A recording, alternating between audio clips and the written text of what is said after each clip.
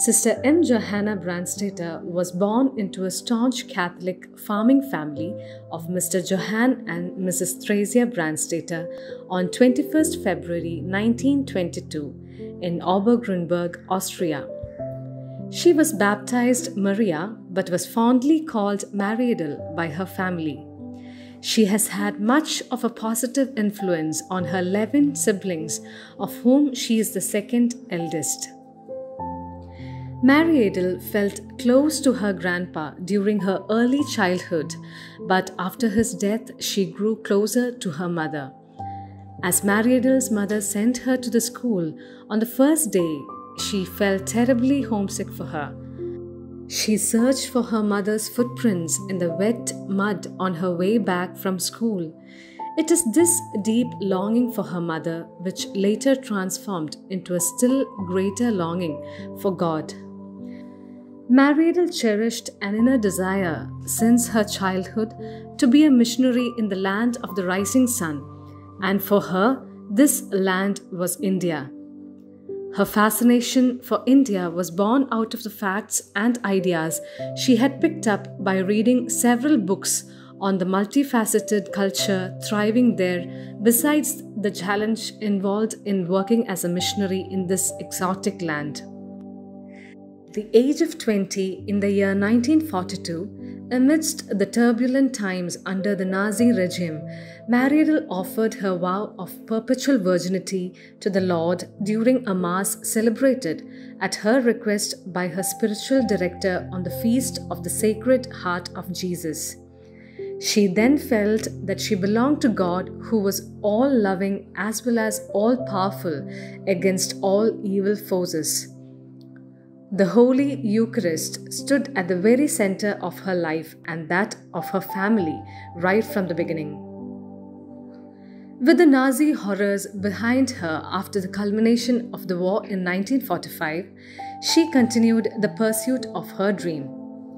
She was led, as divine providence would have it, by her spiritual guide and her aunt Maria to the congregation of the Sisters of the Mercy of the Holy Cross, which had a mission in India since 1894. Mariadel bid a tearful adieu to her siblings, all of whom were closely bonded to her and her dear parents. At the age of 23, she joined the Holy Cross Provincial House at Linz, Upper Austria on 22nd August 1945. On 21st August, Mariadel entered into novitiate, during which she seemed to gain the paradise of the intimate communion with God. Mariadel made her first profession on 23rd August 1951 and took the name Sister Johanna after the beloved disciple of Jesus. She accepted her first assignment to be the class teacher of the primary school in Hauptschule. She was proficient at her ministry as a teacher, always considering her classes a teaching-learning process. The prophetic intuition and the pull towards the mission in the land of the rising sun, India, became reality on 27th March 1955 when suddenly she was granted the visa. This marked the beginning of her faith journey by sea to India. She reached Betea on August 30th, 1955 and assumed the responsibility of teaching English and religion to the students of the Girls' High School in Betea town. While in Betea, Sister Johanna fulfilled every one of her responsibilities by drawing inspiration from the two choicest sayings of our founders: "Taughtly to the crucified, therefore taughtly to the neighbor," and "The need of the time is the will of God" by Father Theodosius Florentini. These foundational experiences of our founders have remained the most important guiding principles behind her actions all her life. To answer the needs of the given time, Sister Johanna firmly believed that she needs to walk an extra mile and be visionary like the founder. She did ordinary things in an extraordinary way, which remains a challenge to us even today. She furthered formal education and classroom teaching to non-formal types of education like functional literacy program for the illiterate women and other developmental works. A missionary in the true sense of the word, she didn't spare herself the trouble of meeting people during her home leave to motivate them to contribute to the mission fund which she used for her ministry in India. As a young, vibrant sister, on 23rd May 1957, she left Betea for Cologne to assume another challenging new assignment as the headmistress of the school. Seeing the deprivation and poverty of the people around, she realized that government recognition and aid was necessary to run the school. She then tirelessly worked in this direction. Her enormous efforts finally paid off when the school was awarded the government recognition in 1957, with the Adivasi students gaining advantage with stipends and scholarships from the government. Thanks to her love for the Adivasis, deep trust and enduring spirit. Sister M. Johanna Brandstatter made her final vows on August 23, 1957. With this impetus of completely belonging to the Lord, Sister Johanna, known to all as the fire engine because of the energy and zeal she exuberated in her mission, moved on. While preparing the young couple for marriage in Cologne, she came face to face with the plight of the young girls who were illiterate and mostly unskilled. The fact that these girls would soon be mothers and hence the first teachers of their kids unsettled her. Therefore, Sister Johanna, in response to the need of the time and being motivated by the Bishop Oscar Serin S.J. of Raigarh, Ambikapur Diocese, conceived the idea of the future Grihini school, which at the time of its inception began as a small institution but later grew to the magnitude of a movement, spreading far and wide within and across the diocese, enabling hundreds of young women to become good homemakers. She also witnessed the building of the new high school at Cologne and worked hard together with her sisters to establish it. She woke up with another new dream to solve the problem of the lack of trained teachers in Madhya Pradesh. Sister Johanna appealed to the Mother House for a teachers training institute through the then Mission Superior Mother Angelica, under whom she was a counselor from May 5, 1961. This appeal was considered favorably, and the much-needed Teachers Training Institute, including the hostel accommodation, was erected. On 29 November, Sister Johanna reached her new destination, Ambikapur, to join the pioneer of the mission, Sister Geraldina Croiher. While in Ambikapur, she wrote many appeals for financial aid to Europe to procure funds to purchase land and for the construction of the school building there. Having completed her challenging mission to North India, she began her journey to South India. Sister Johanna, with the help of Father Frank Meneses, CSSR, zeroed in on a plot close to the Redemptorist Novitiate and the famous Holy Ghost Church in Davis Road, Bangalore, which was to serve as a center to recruit girls and to promote vocations to the congregation. In 1973, she received permission from the Mother House to purchase a house, which has now become the Provincial House of the Holy Cross Sisters of the South Province, and for which we owe much to her. Her arrival at West India in Maharashtra state marked another great episode in the life of Sister Johanna. She reached Kalyan on 17 June 1976 and got involved in the parish Vincent de Paul Society in Kalyan, through which she visited many deprived families and saw much spiritual and physical misery. She took up this arduous endeavor with great love and determination.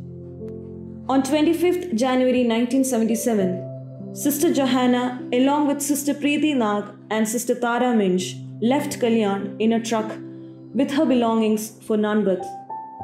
There, she realized the immediate need to aid the impoverished all-Catholic community. For them, She built community centers in the villages to promote family welfare. She took up the task to awaken this old Christian community and also the responsibility of evangelizing other communities.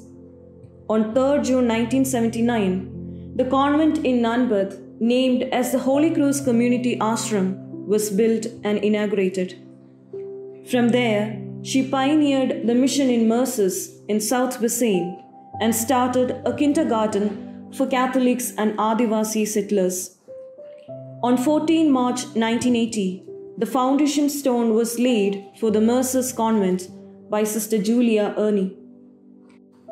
An observant and far-sighted visionary that she has been, she always felt the need for more vocations to further God's kingdom and tirelessly worked in this regard. Most of her sisters owe our gratitude to her for this. Sister Johanna was appointed the Regional Superior of Madhya Pradesh on 12th February 1984. She efficiently carried out her term of office by her good rapport with the sisters and their collaboration. When Mother Gertrude and Sister Jocelyn passed through Bombay on 22nd January 1985, Father Bernard Bandari, parish priest of Bayanda, spoke to them about his desire to have our sisters work in his parish. Sister Johanna rented a flat for our sisters where they could stay while teaching in the diocesan school of Our Lady of Nazareth.